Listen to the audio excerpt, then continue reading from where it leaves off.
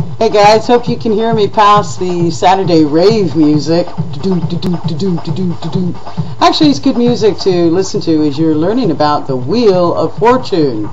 Okay, important card number 10 here, the Wheel of Fortune. When it comes up in a tarot spread, it really means that there's like a spanner being thrown in the works.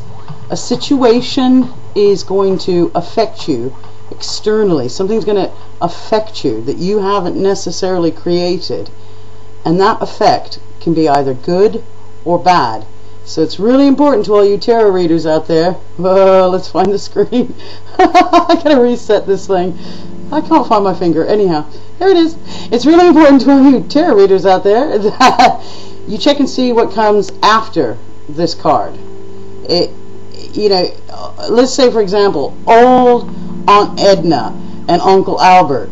Uncle Albert dies, so Aunt Edna comes to live with you. You had nothing to do with that, him dying, but you're the one who's been asked to look after her.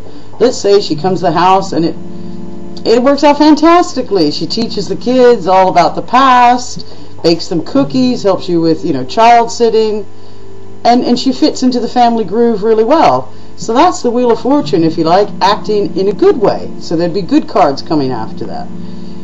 Now let's say you get the same scenario. Old Aunt Edna, who's now, widowed because Albert passed away, comes to live with you, starts to get dementia, leaves the gas fire on, screams at the kids, is constantly wetting herself.